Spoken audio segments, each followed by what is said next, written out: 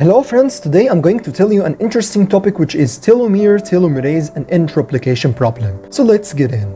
The normal cell has a limited number of divisions in its entire life. After ending this limited number of divisions, the normal cell becomes senescent and will not divide anymore. The question here is, why there is a limited number of divisions to the cell? The answer is because of the presence of something called a telomere. The telomere here is a red color cap at the end of chromosome, as shown here in this picture. At each time the cell divides, a piece of this telomere will be cut, until the whole telomere will be cut, and thus the cells become senescent and there is no way for division anymore. And for more simplification, imagine with me. Telomere is like a group of tickets the normal cells possess. Once the cell wants to divide, it causes the cell to consume one of these tickets. Until all tickets are finished, then the cell becomes senescent and no divisions will happen again. So first, we need to know more about telomere. Telomere is the cap at the end of the chromosome. It consists of 6 nucleotides, which are TTAGGG. This sequence, TTAGGG, is repeated approximately 2,500 times. The function of the telomere is, first, separation between chromosomes and prevents the fusion between chromosomes. Second, chromosome and DNA protection. As we said, after each cell division, a piece of telomere will be cut. So imagine with me,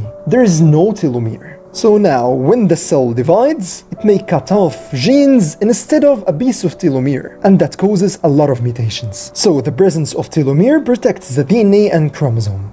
Before we know how a piece of telomere will be cut after each cell division, let's talk about DNA. As we know, DNA consists of nucleotides. The nucleotide consists of sugar, phosphate group, and nitrogenous base. Nitrogenous base like adenine, guanine, cytosine, and thymine. The OH of the sugar is very important to add another nucleotide for DNA synthesis. So let's show how. The OH of the phosphate group of one nucleotide interacts with the hydrogen of OH of the sugar molecule of another nucleotide, and water removed, and then form bond between the phosphate group and the oxygen of another nucleotide. And for more simplification, this is a nucleotide and this is a free OH which is responsible for the addition of the new nucleotides one by one for the DNA synthesis by the bond formation between the phosphate group and the oxygen of the OH of another nucleotide. DNA replication happens once the cell divides, because when the cell divides and gives two cells, the two cells must have a copy of DNA.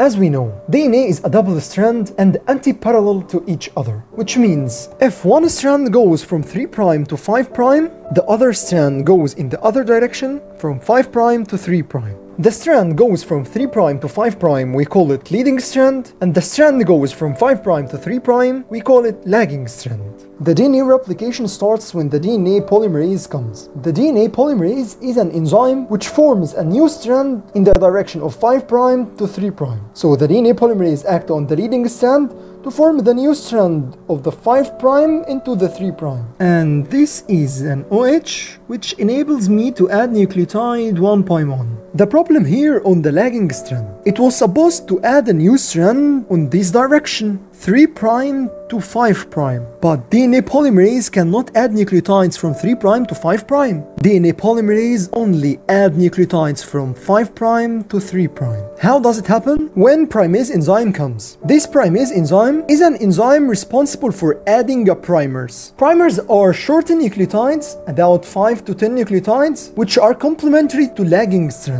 And it is OH which enables me to add nucleotides in this direction, 5' to 3', which is the direction of DNA polymerase to add nucleotide. So now DNA polymerase add nucleotides from 5' to 3', and then primer removed, and then come another enzyme called DNA ligase, which links between new nucleotides. And this is what happened in the beginning of the DNA. And now let's see what happened at the end of the DNA. As we said, DNA polymerase has no problem to act on leading strand to add new strand from 5' to 3', because of DNA polymerase can add nucleotides from 5' to 3' end. But the problem here on the lagging strand, the main problem is on the right primer, because when the right primer removed, its place remain empty. So let's show how. The green lines are the primer, and DNA polymerase adds nucleotide from 5' to 3' end, and then primer removed, and then DNA ligase links between the strand or the new nucleotides. So it's clear now, because when the right primer removed, its place remain empty. And we know the ends of the DNA is a telomere and the sequence TTAGGG. So by each cell division, a piece of telomere will be cut by this way. The right primer will removed and its place become empty.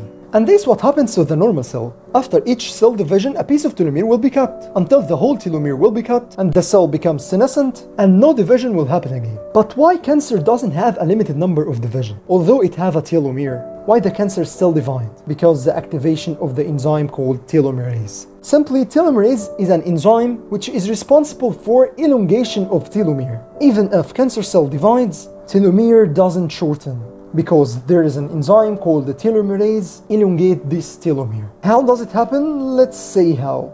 This box in the right is a telomerase. This telomerase goes to the lagging strand. The telomerase have an RNA sequence. The RNA sequence here is AAUCCC. And telomerase has a reverse transcription activity, which simply converts the RNA sequence into a DNA sequence. So when the telomerase attached to the lagging strand, the RNA sequence AAUCCC will convert into a DNA sequence TTAGGG, which is a telomere sequence. And now primer comes, and DNA polymerase adds nucleotide from 5' to 3' and elongate the telomere, and thus there is no shortening. And that makes cancer cells to divide without any limitation. That's all we have in this lecture. I hope you enjoyed this video. Goodbye.